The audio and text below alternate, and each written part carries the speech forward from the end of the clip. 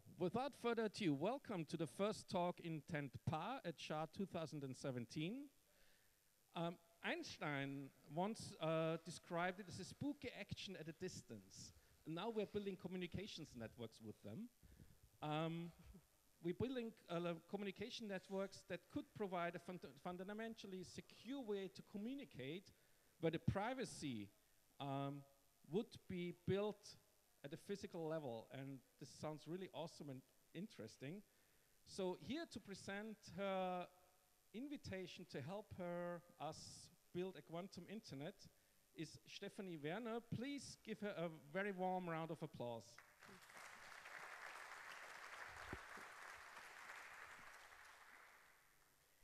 Well, thanks for the nice introduction, and thanks all for coming here after dinner or before dinner or after drinks or before drinks.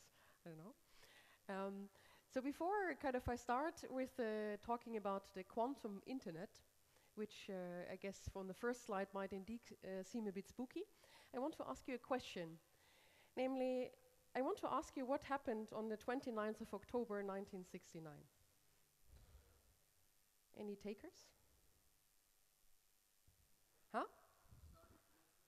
Start of the internet, very good. We have experts. We are, of course, at SHA1. Okay. So in 1969, the internet, I guess as it's known today, was slightly smaller. And in fact, I guess this time it was called ARPANET, and it consists of only 4 nodes connecting a few universities in the US, namely UCLA in Los Angeles, Santa Barbara, Stanford, and the University of Utah. Okay.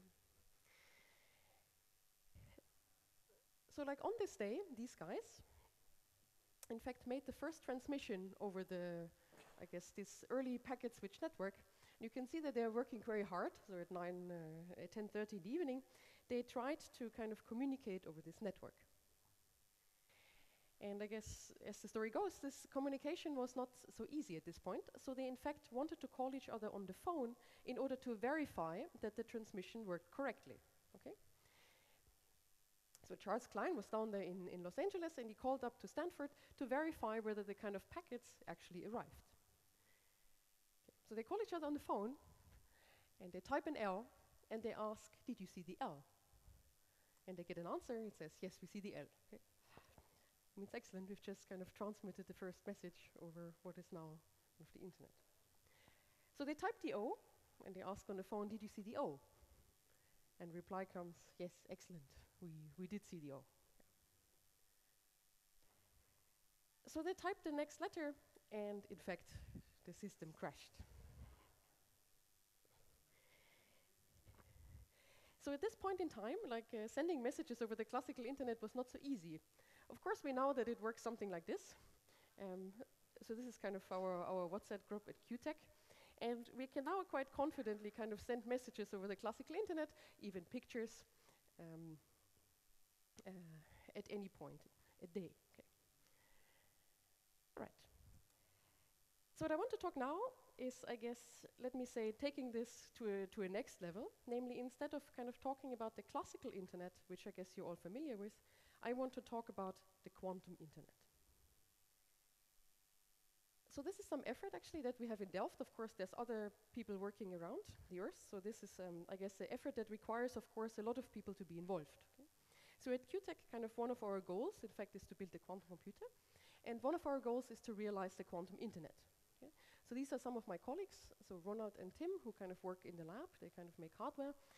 David, who's one of my theory colleagues, and there's myself. And we also have an engineering team at TNO, which is very essential in order to realize this. Okay.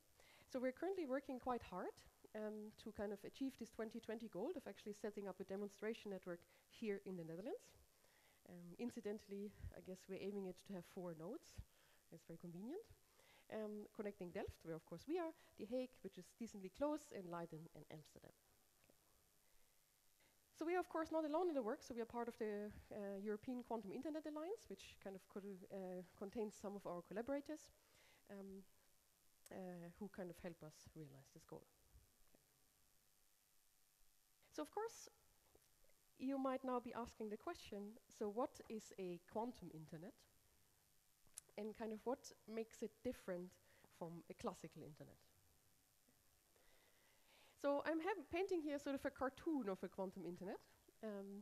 That just like in a classical network, you can imagine that kind of a quantum internet connects computers, but of course in this case not classical computers, but actually quantum computers, by kind of optical communication.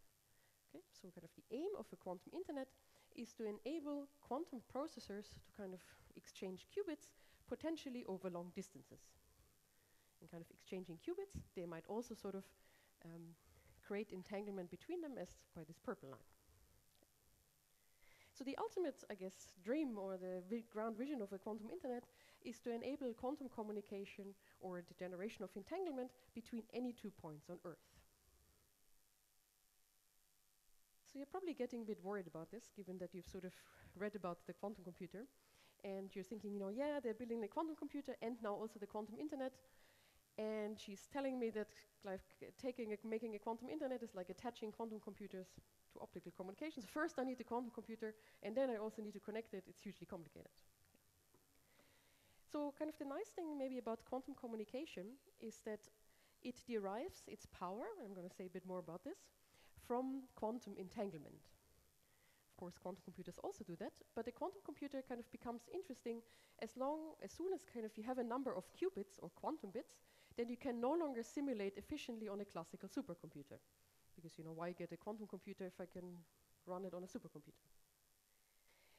So in contrast to that, kind of all applications of a quantum internet derive their power from entanglement, and already 2 qubits can be entangled with each other. So it actually turns out that in order to do something useful with this, we don't need very large quantum computers, meaning very many qubits, but actually relatively modest-sized quantum computers are already sufficient. So let me maybe say a little bit on why one might actually want to do such a thing. Apart from the fact that, of course, it might be cool to generate entanglement between any 2 points on Earth. So there are, of course, some applications, and I guess probably the most well-known, which maybe here I don't need to explain in such great detail, is the fact that we can use it to communicate securely. And I'll say a bit more what this means in a second. But even though, of course, everybody usually thinks about secure communication, as in fact the introduction already highlighted, there's actually very many other things that one can do using quantum communication. And yes, I know that we are at SHA, so probably secure communication is kind of important, but there's other interesting applications actually, which are maybe a little bit less well known. So one of them, for example, is the fact that quantum communication allows you to synchronize clocks much more accurately than can be done using classical communication. In fact, if you want to get a bit crazy, it can also be used to extend the baseline of telescopes. So essentially how this works is that you have 2 telescopes which might be very far apart, and you can think that kind of one particle of light is being actually teleported using entanglement to the other telescope, where you can do an interference experiment. So this allows kind of the extension of baselines kind of over much larger distances. Of course, we can use it to kind of test various aspects of physics, for example, gravitational effects, if you care about such things.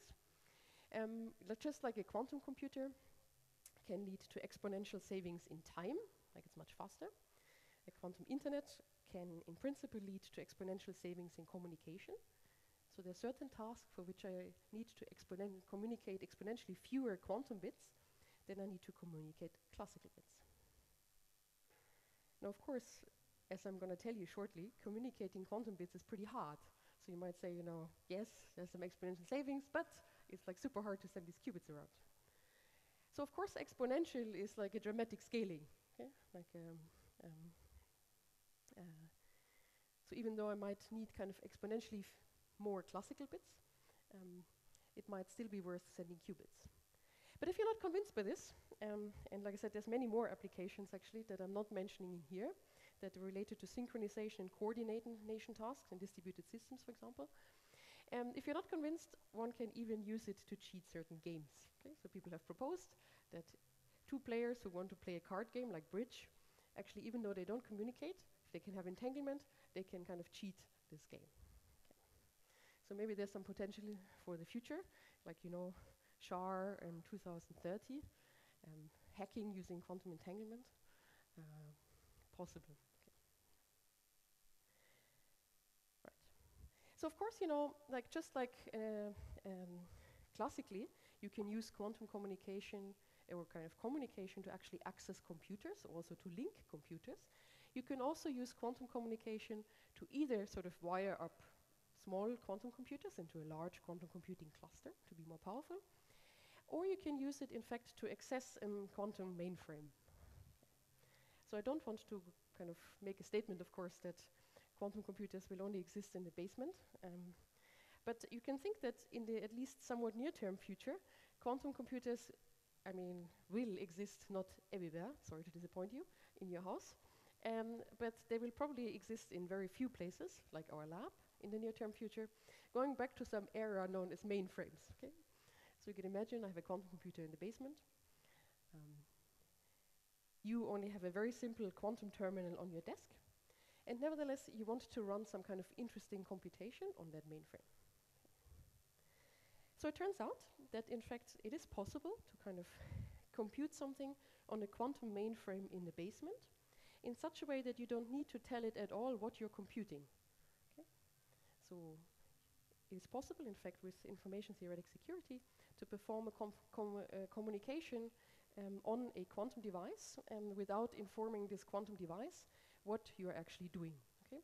So if we kind of want to access quantum computers securely in this way in the future, then we also kind of want to send qubits around.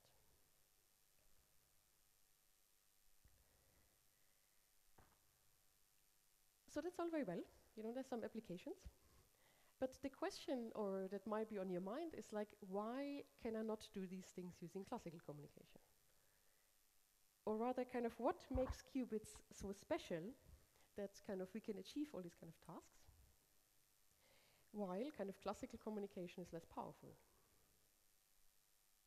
So of course, you've probably seen all these talks, right? You're probably waiting for me to say that kind of qubits can be both 0 and 1 at the same time.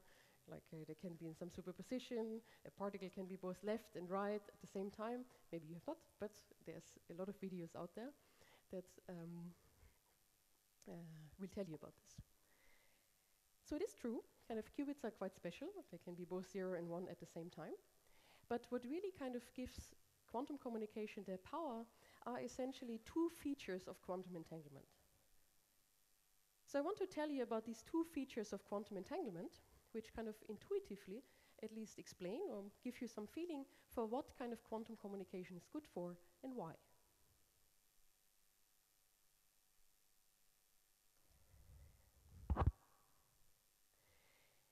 So let's imagine that we are kind of have Alice and Bob. We like to talk about Alice and Bob all the time. And let's suppose that they actually have already two qubits, kind of which are depicted by these boxes, and they are actually entangled with each other. So for example, such two entangled qubits can be created by Alice having two qubits, entangling them and sending one over to Bob over the quantum internet. Okay, so now they have two entangled qubits. And now entanglement has a very nice feature, so this is feature number 1, namely that even though it does not allow faster than light communication, it allows something which is called maximal correlation. So let me explain what that means. So let's imagine that Alice and Bob are possibly far apart. To make this maybe a bit dramatic, let's imagine that Alice is here on Earth and Bob is on Mars. And they have these entangled qubits. Okay, so Alice has one and Bob has one. So let's imagine that they make a measurement on this qubit. For example, they measure and they want to know, is it, say, red or green? Okay. So the measurement, it has two possible outcomes. And the cool thing is that even though this measurement outcome does not exist before, okay, so these measurement outcomes are actually randomly generated, if Alice measures and she observes that the particle is red, then Bob, even though he may be arbitrarily far away, also observe this particle to be red. And similarly, if Alice sees that it's green, then Bob will also see that it's green.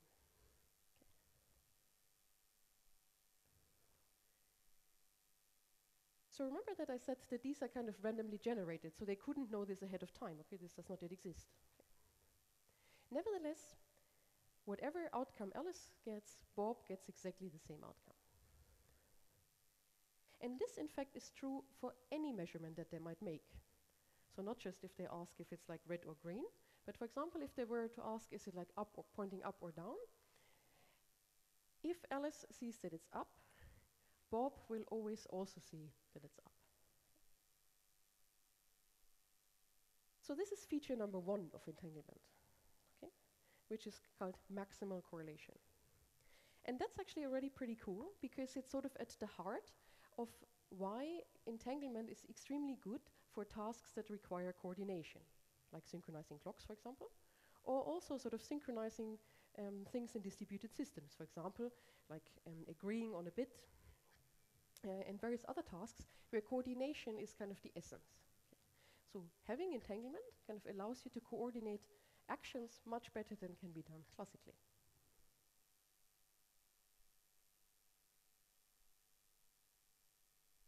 So let me now go to feature number 2, which is actually pretty cool. So not only does entanglement allow maximum correlation, but entanglement is also what we call inherently private. So let me explain what this means. So if you have Alice and Bob, you might have asked the question, well, you know, Alice has a qubit entangled with Bob's qubit. Maybe, I don't know, there can be a third qubit held by someone else that is just as entangled with these qubits as Alice and Bob, okay? So maybe it could be that, like, his qubit is just as entangled with Alice's qubit as is Bob's qubit. Meaning that they could all be sort of like maximally coordinated at the same time, for example. So the cool thing about entanglement actually is that the answer to this is no. Okay. So it is not possible, in fact, for entanglement to be shared. Like if Alice and Bob have 2 qubits and they're maximally entangled with each other, it is kind of physically impossible for anything else in the universe to have any share of that entanglement. That's pretty cool, yeah, I agree. So this in fact follows from all kinds of physical principles. For example, if this was not true, you could kind of send information faster than light, and physics would actually look very different. Okay. So this is kind of a fundamental feature of quantum entanglement that does not exist in the classical world. Okay. So note that this feature of entanglement actually already also tells you that you cannot just copy qubits. For example, if you could copy qubits, you might imagine that Bob can make a copy of his qubit, give it to his friend, I don't know, turning to a dark side, and we would have 3 qubits which are all equally entangled with each other. Okay. So entanglement cannot be shared. This is known as the monogamy of entanglement. If 2 qubits are maximally entangled, nothing else can be entangled. Okay. So this has some very kind of profound consequences, okay, if you think about it. In particular, it means that if we could somehow test whether our qubits are entangled with each other, we know actually that kind of we are inherently private and nothing else can be entangled with our qubits. So the question is it sort of possible to make a test that checks whether we are sort of producing entangled qubits, or whether maybe there's kind of a third party that has some share of this entanglement? So the answer to this, in fact, is yes. Okay. So this has been kind of discovered actually by John Bell already quite a long time ago, somewhere in 1963. And he observed that kind of if you have entanglement, you can observe certain statistics, certain correlations between different qubits that cannot be generated classically. Okay. There's no explanation for this. So this means that we have kind of a means to verify, essentially, whether we are producing entanglement.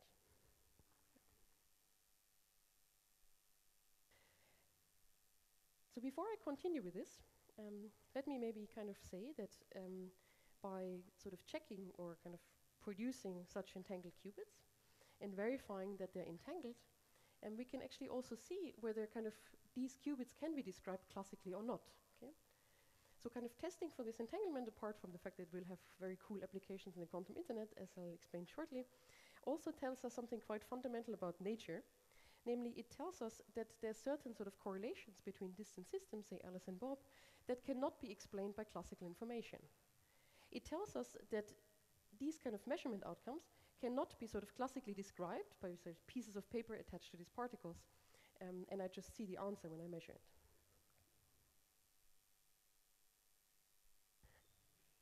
So such tests can actually be performed. We have performed such a test in 2005. So this is our campus, in fact. So this is kind of where our offices are. And this is 1.3 kilometers away on the other side of campus. So this, in fact, can be done. Okay.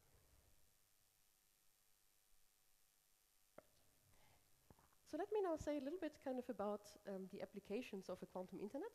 And I actually want to talk only about the most famous ones, given that it's also about SHA, and you probably also care about security. Let me now explain a little bit how we can exploit these two features of entanglement, okay, so maximum correlation and inherent privacy, to communicate information securely. So I'm quite sure that everybody here knows about encryption, but I nevertheless want to be absolutely clear what kind of situation we are considering here, okay? So the situation is as follows. Let's imagine that we have Alice, who wants to, even after she kind of leaves SHA, sort of, I don't know, communicate with Bob. Okay, so we want to transmit a classical message, and we want to encrypt this classical message. So the kind of concern here is that there's someone listening into this communication. Okay? So they want their communication to be private from some kind of eavesdropper who's trying to intercept. And I guess you all know that one way to kind of go around this is, of course, to use encryption. And encryption, of course, requires some kind of key. Okay, there's many encryption schemes. And in a classical kind of symmetric encryption scheme, for example, Alice has 2 keys, Bob has the same key, and they can use this, I guess, just like in a safe, put the message in the safe, send it across, and if I have the right key, I can open it and recover the message. I'm sure you all know how this kind of works. But the question is now that you might sort of ask yourself is, where does this key come from? Or maybe more specifically, how much key do we actually need? So this, some people have actually thought about a long time ago. So there's this really excellent person, Claude Shannon. So it's a very beautiful article, in fact, in the New Yorker, which I highly recommend. And he has established, actually already quite some time ago now, that in order to be absolutely secure, meaning that kind of the eavesdropper genuinely gains no information.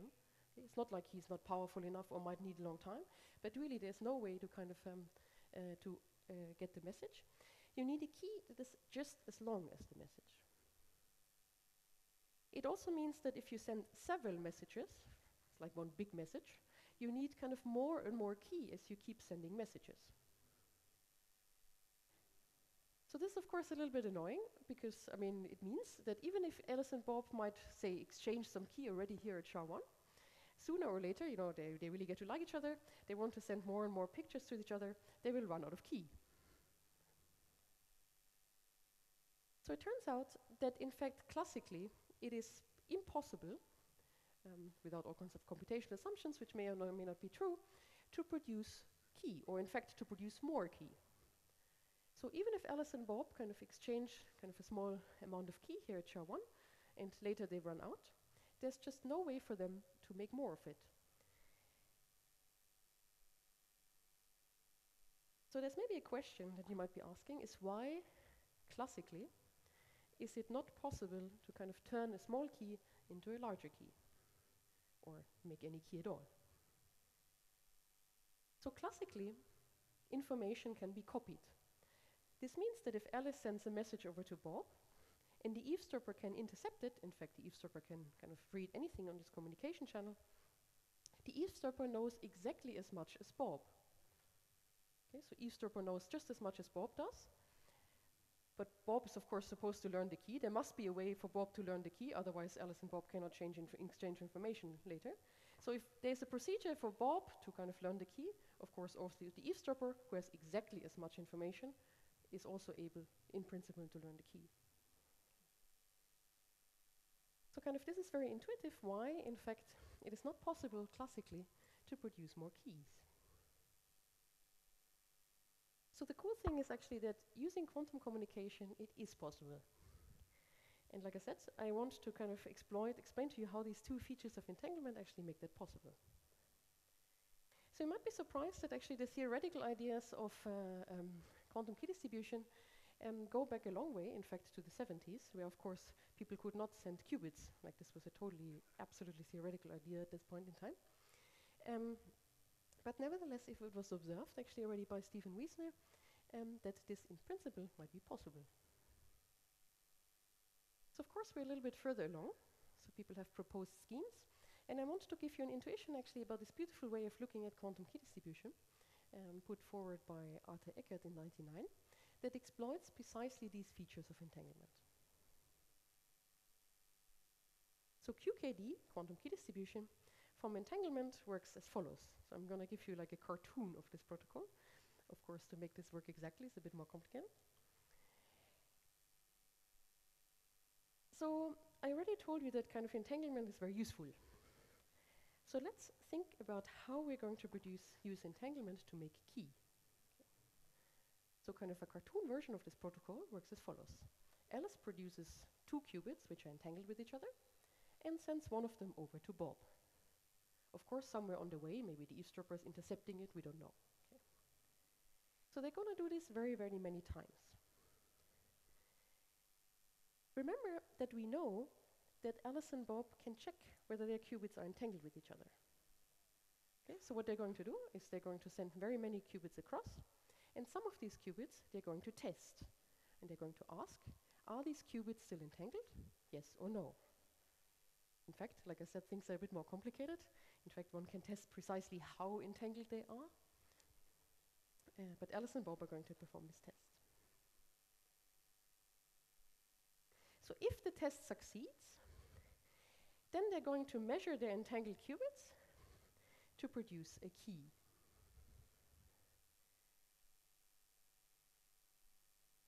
So I've given you these 2 properties of entanglement, and I want to now use them to explain why such a protocol might actually work. So can someone remind me what is feature 1 of entanglement? Yeah, so they're inherently private, exactly. So this was one of the features. What is the other feature? Correlation. Okay, very good. So note that any kind of key exchange system, before we even start caring about security, it certainly must make sure that Alice and Bob have the same key. Okay, otherwise they cannot communicate. Okay? So the scheme should be correct, which means that they should have the same key. So let's remember that entanglement kind of achieves maximum correlation. This means that if they measure the entangled pair, they get a random outcome, say either red or green, but they both get the same. Okay, so if we were to use this outcome as a key, certainly we've achieved task number 1 of any key distribution scheme, namely that they actually have the same key.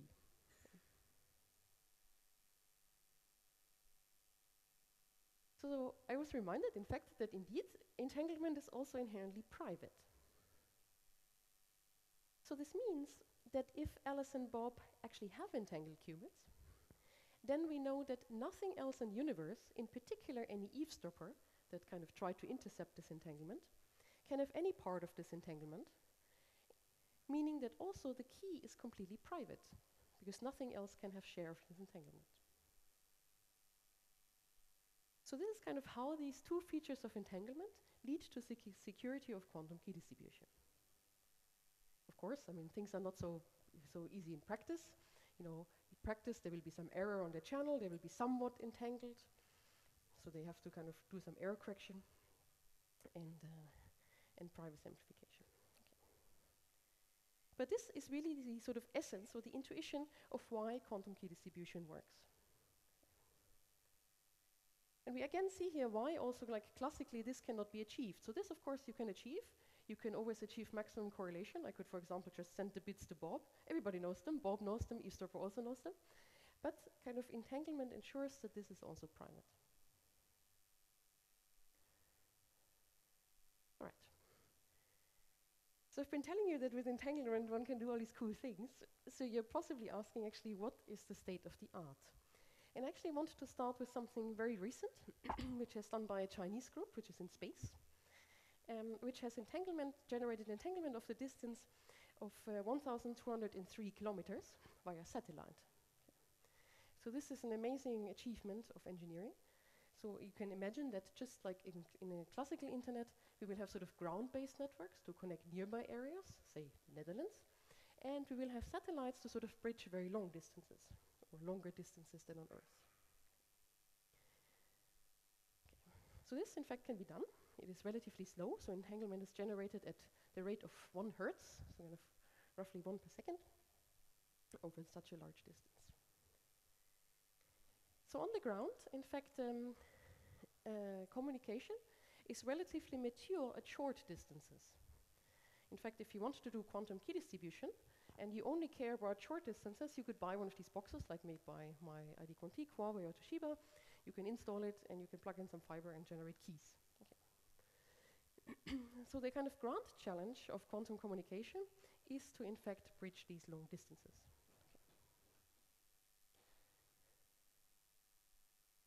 So if you Google around on the internet, you may also learn that there are sort of ground-based networks. You might think that they're already very large, for example, from Beijing to Shanghai. I guess it's not so visible on this slide. But these currently do not yet allow the end-to-end qubit transmission. Okay, so these are called trusted repeater networks, which are sort of a trivial extension of what I've just described. So let's say that Alice and Bob are kind of too far away to kind of use one of these, I guess, currently commercially available QKD systems, but they can ask the help of their friend. Okay?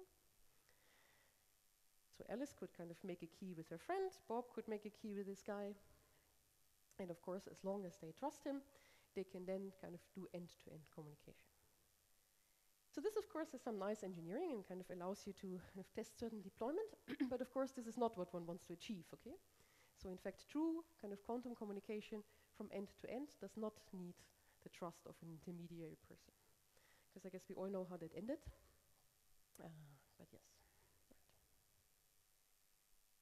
So the question is sort of like, given that we can do quantum communication at short distances, how can we go beyond that?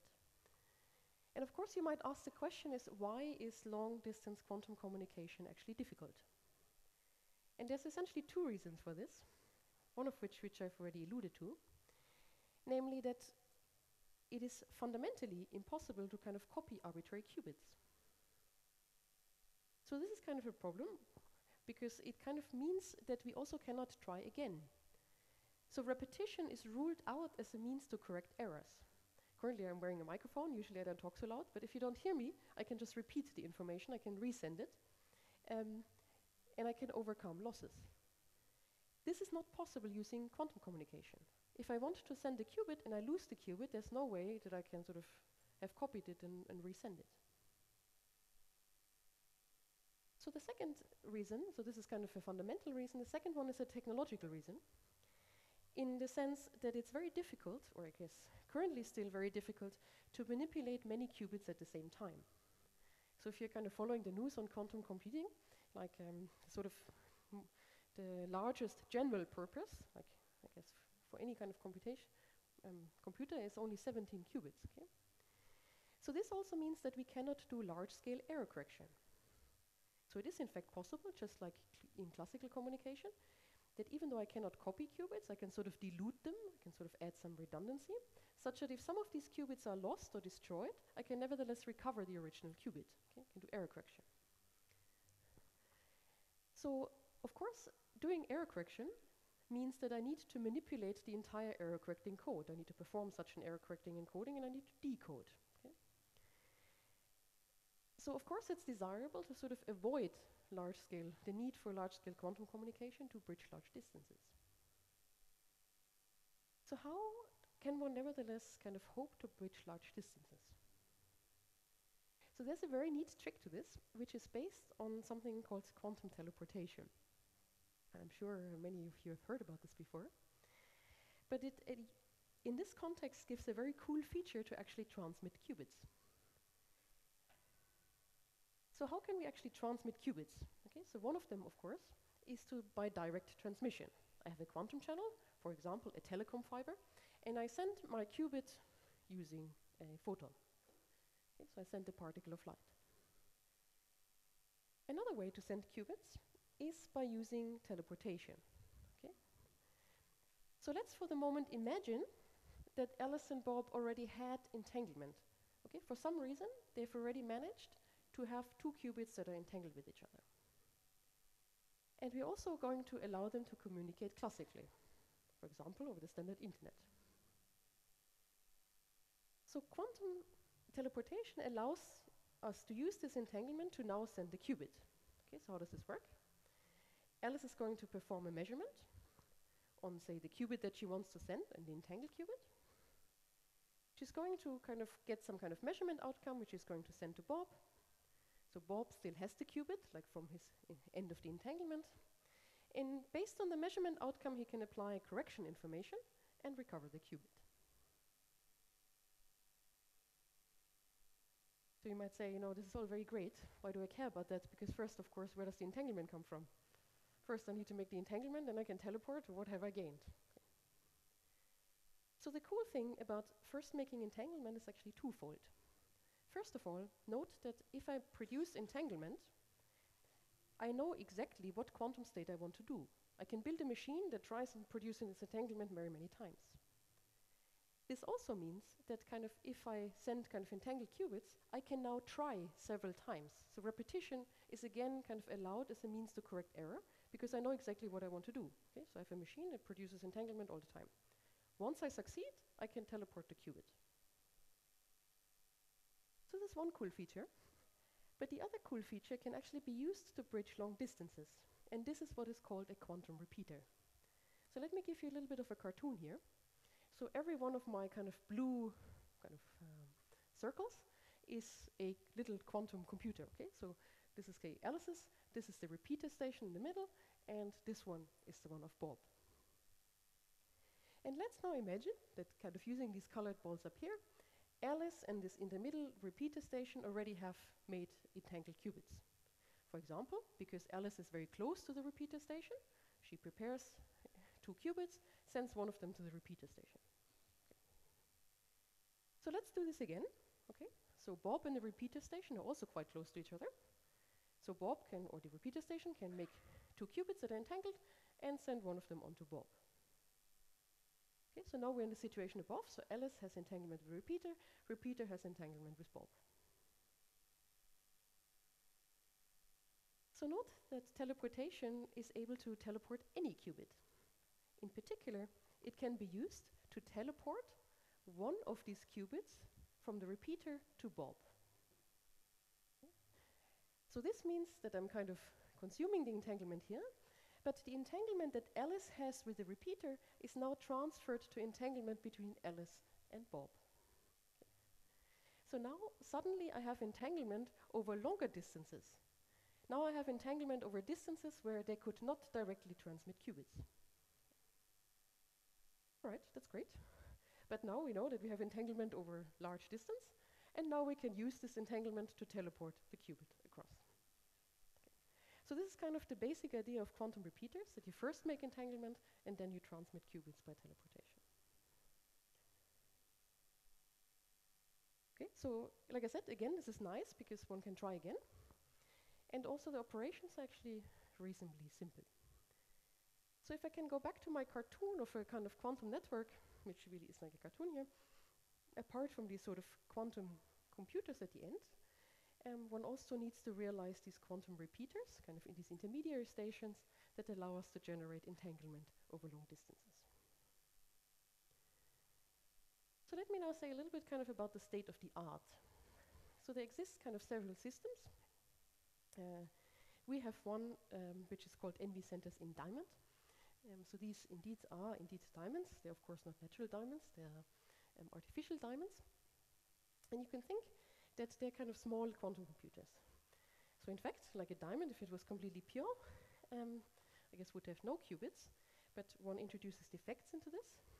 In fact, they're called color centers. It's what gives diamonds their sparkle. And in each of these defects, there are several qubits that can be addressed optically. Okay? So they have roughly 6 qubits. In principle, one could, I guess, more. One cannot store these qubits forever, at least right now. And one can generate entanglement between such two sort of diamonds over some distance. Okay. So this is kind of the system that we are using in the Netherlands.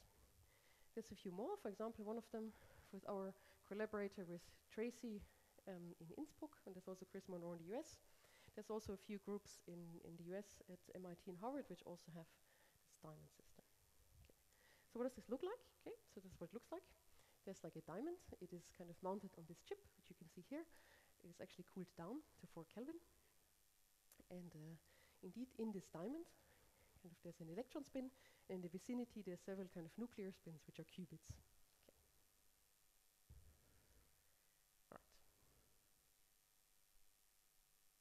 So I guess I don't want to say too much about this.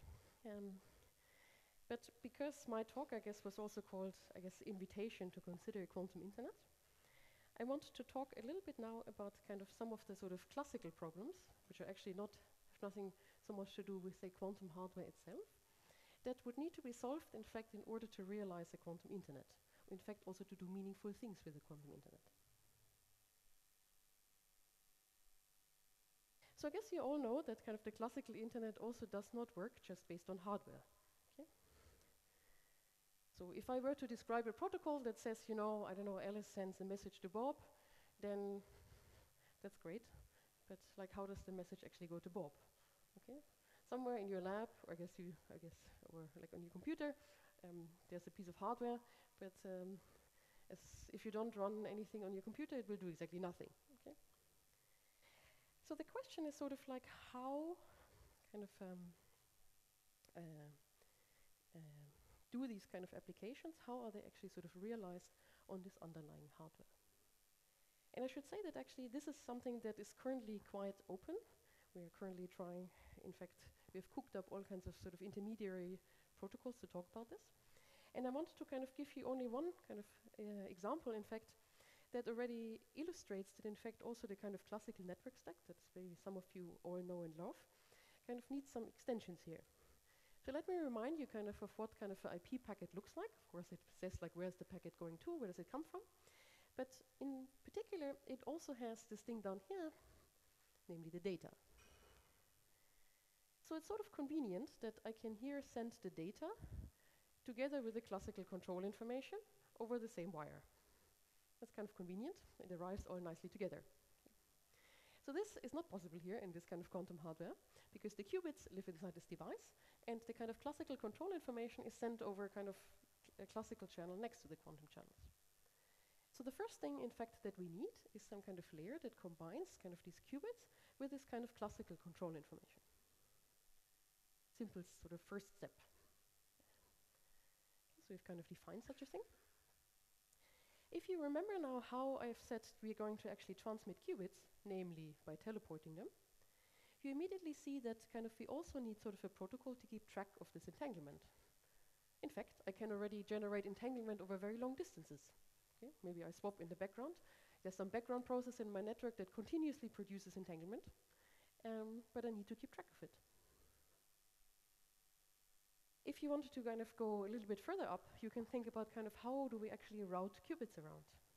Yes, I can send them over the kind of from one end to the other. But if you think about that we can send qubits by teleportation, it's sort of obvious that in fact I could maybe, if that's convenient, I always communicate over a particular place, long distance away, I could generate such long distance entanglement ahead of time. Okay? So kind of routing can be quite dynamic actually, if I can produce entanglement. So these are all sort of questions which I guess we are currently thinking about, which are quite, I guess I find them quite exciting and interesting, which are kind of currently in fact unsolved, but which of course are needed if you want to kind of do quantum communication over large distances in a meaningful way to actually do something interesting. So in order to do this, I guess we are still writing some documentation, so it's easier to kind of understand this. We have actually, I guess this is mainly mentioned for you or for the community, to kind of, we have a simulator, in fact, which will simulate qubits for you. So you can install this on your computer, I guess on my computer and your computer. Somewhere in the background, these kind of will talk to each other. and pretend to have qubits. So you can basically kind of write sort of a classical client that kind of communicates with a sort of back simulation and also for Bob. And you can kind of ask it to create qubits, measure qubits, send instructions to the qubits, send the qubits around to the other nodes. Okay. So kind of our simulator can be programmed directly in Python or twisted. This is of course not exactly how we're going to program this. So we're aiming to actually, once we release it completely publicly, to put the same interface as we will use on our 2020 demonstration network. Right, so I will announce this on Twitter once we kind of have the pre-beta if you're interested. Okay, and of course you can now explore sort of like actually what do I need to do on this kind of classical layer of communication to kind of control and keep track of the entanglement here to send qubits around meaningfully and to actually realize the application. I'm nearing the end of my talk. I also have a very shameless estimate for the somewhat younger people around you. So we do have kind of a master program at QTech for excellent students. So if you want to feel challenged and join us in this endeavor, you can talk to me. You might ask actually, what is QTech? So like I said, we are a collaboration between TU Delft and TNO. So I guess, as you know, TNO does various kind of applied research. We are what is called the national icon of the Netherlands. So we have all kinds of support in order to realize these things. So our goal is to realize a quantum computer and obviously a quantum internet. And we also have some partnerships down here. So if you want to do more about this, kind of stay tuned for the release of this simulacron. I've taught a class on edX last fall, which will actually run again this fall. So if you want, you can follow it online. It will go online on the 14th of November. And for more information, see our website. Thank you very much.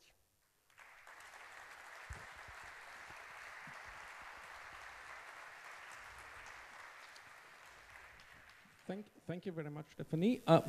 We have a few 10 minutes left for Q&A. We have 10 minutes for Q&A, so if you would line up at the two microphones, I will call you up. So first question, please. Wait a second. Try again. What? We can't hear you on the stream, sorry. Okay. So the first one, the one in the front is not working, so please line up at the second one.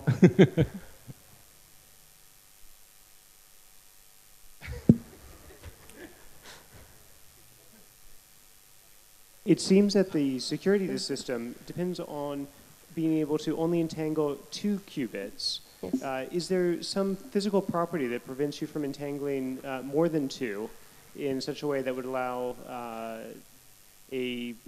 Alice to share the qubit with the dark side? Yeah, so like I've just explained, so like it is in fact physically impossible for 3 qubits to be equally entangled as 2. Okay? In fact, if this would be possible, one in fact could send information faster than light, clone qubits, actually do all kinds of things which are quite magical. And in fact, there is a test, namely the spell test, that will verify that will only kind of succeed if 2 qubits are kind of sufficiently entangled that I can rule out the entanglement with the 3rd qubit. So like basically you do this many times, you kind of check on a kind of subset whether they're entangled, meaning that I rule out that a 3rd qubit is equally entangled with that. So this also means that like if the eavesdropper, for example, who's in fact allowed to have a quantum computer, an arbitrary large quantum memory, in fact allowed to control the entire rest of the universe, has sort of tried to intercept part of this entanglement, one will detect that. In fact, I've talked here about always like the extreme points, like, you know, maximal entanglement, no entanglement. From this test, one can essentially measure a number, and from this one can make, in fact, a very quantitative estimate of exactly how entangled this other qubit can be, and how much information the eavesdropper can have gained. Yeah. Hello. I have a question, like 6 qubits, you said actually 2 questions, but 6 qubits, is that equal to like 6 bits of information you can send at one time, or would it be more information? So like at one time, like of course you can send kind of 1 qubit at each other, like these qubits are actually mostly useful as a memory in a local processor. Okay, so like you can of course keep sending more qubits, but it means that you can store 6 of them at any one time. How fast is it going to grow in the current future? Because now you're at 6 qubits. Is it going quickly, or are we kind of stagnated at 6? So, I mean, there's a question of priorities here. Of course, kind of in the quantum computing domain, like you want to have more and more qubits. In fact, like in for example, superconducting qubits, you can already have 17.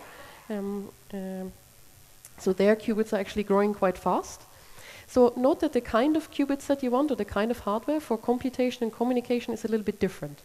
So for computation, you want to do very many gates very quickly. And of course, you might also want a large number of qubits. But you also don't need to store them for very long. So if you want to do a communication task, it's less important that you have many qubits, because a lot of these tasks actually need only one. But you also need a system where maybe the gate speeds are not so important, but you want to store for a longer time. Namely, because you might have a protocol that requires Alice and Bob to sort of exchange classical messages, so you need to wait until that message arrives before you can kind of continue. So this is actually why here the objective is not to kind of go to very many qubits, but rather to increase the storage time. Yeah. Next question, please. Hello. So basically, as I understand quantum things, there are some strange type of ways. And when you tell me that the quantum error correction requires multiple qubits, I think multiple waves, and I think Nyquist probing theorem, that you need more and more resolution, the more error correction you do. Isn't this prohibitive if you want to send large packets with error correction? Yeah, so note that actually like here, like one is really only using some extremely small scale error correction, because the majority of the errors is actually not kind of corrected by errors, but by repetition. But let me transfer your question to the computing domain, where actually one wants to kind of use large-scale error correcting codes. So there, of course, like it is quite challenging to kind of build large-scale error correcting codes. To be honest, like from a totally practical perspective, I would actually be less worried about sort of the theoretical existence of large-scale error correcting codes. Kind of, I think they can probably be realized. But again, like here, just like in the communication domain, there's a lot of need in the computing domain for the development of, say, classical control and algorithms to actually perform that error correction. So one of the reasons, in fact, why it's difficult to do, say, large-scale error correction is not necessarily just the number of qubits, but it's the fact that you need an error correction algorithm that very quickly decides what to do and kind of which qubits to correct. Okay? So this is, in fact, one of the main challenges, which is not so much quantum, but it's actually classical. Yeah. Thank you. Another question? Excellent. Hello, you mentioned that you can use quantum internet in clock synchronization. How does it work? Because I know that now the constraint is because of the latency, and do we reduce latency to 0 and we get better synchronization, or we have some out-of-the-box other solution? So actually we can talk after that. It's a bit complicated to explain that. So let me explain something slightly simpler, okay? So let's actually imagine that I want to measure a relative phase shift between two things that happen at the same time. So let's say that, like, I don't know, something is turning here or something is turning over there, and I want to know sort of how much faster is this one as opposed to that one. So in fact, using entanglement, one can in fact accumulate this phase drift into the entangled state and then read it out from there. So this is actually not just used for clock synchronization. There's also, say, applications where people use this for sensing. For example, to kind of, there's proposals to use entanglement to detect sort of field changes in the magnetic field on Earth. I guess to find things in the ground, which may be a useful application. But but this works basically by transferring the phase. So this is quite similar. If you want to know exactly how one uses this to synchronize clocks, then that's more complicated, but we can talk about that. Excellent. Another one? Awesome. Yeah. How fast can you communicate between the qubits? How fast can we communicate? Yeah. That is a good question. I should say that currently our goal, also for this 2020 demo, is not to kind of go as far, like, speed is here not the objective. Currently, we want to kind of make it possible to communicate long distances, and I guess also connect these quantum processors. Like, so kind of QKD systems at like short distances can go extremely high. They can do megahertz. But we are not doing that. We are in the regime of hertz, okay? So we're communicating qubits per second. Okay, but, oh, sorry. My basic understanding was that if you change one of the qubits, the other changes too. Aha, How fast? Okay, so let me kind of answer this question. So there's a difference between communication and correlation. Okay, so like this happens instantaneously. So if Alice sees red, Bob does not need to wait until he also sees red. And if Alice sees green, instantaneously Bob will also see green. Okay? In fact, it does not matter who measures first. Kind of, they will always get the same outcome. So this kind of correlation is instantaneous, which is also why the entanglement is very cool for kind of coordination tasks, because you have sort of instantaneous coordination. So the question is now kind of why is this different from communication? In particular, you might ask, why does this not allow me to send information faster than light? Okay. So remember that I said that kind of this outcome is random, okay? So like they will either see both red or they will both see green. In fact, this is random. They cannot kind of determine this ahead of time. But this also means that they cannot use this entanglement to communicate. Like they get a random bit, which is totally correlated, which is very cool, like for making key-ins and kind of synchronizing other kind of tasks. But they cannot kind of use this bit to communicate. If they want to teleport something, maybe you remember my slide, then we needed to send this kind of measurement outcome to the other side. And you can think that, in fact, before I do that, the sort of Bob only has an encrypted qubit. He does not know how to interpret this until this measurement outcome arrives, and he can apply that correction information. So this, of course, takes time, so faster than light is impossible. Right. Could we? I said Roger. One quick question and one quick answer, please. Okay, yes. I actually had 3 quick questions. No. So, how big is the test environment going to be? Is it for what you can currently do or what you expect to do? Is there still a DDoS problem in networks so that... Is there what problem? I didn't hear. A denial of service problem with quantum networks. And why didn't you design the Dutch network to look like the pre-internet version? Instead of a square, make it a triangle with a point? Yeah, good question. We have constraints. We have people who give us space to put places. And we have also fiber from KPN. So we are still a bit constrained. We cannot put it everywhere.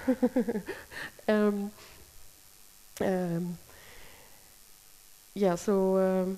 I mean, of course, like we are aiming to sort of, we would like, of course, to have a larger network. But, like even together with TNO, like we are a research institute doing something that no one has ever done before. Okay? So currently we are trying to make something that kind of works. But in order to sort of like make this widespread, you would need some much more industrialized process than what we are doing now. Yeah. So, I don't know, like some long-term future. Okay, so thank you very much once more. Please give a big round of applause for Stephanie.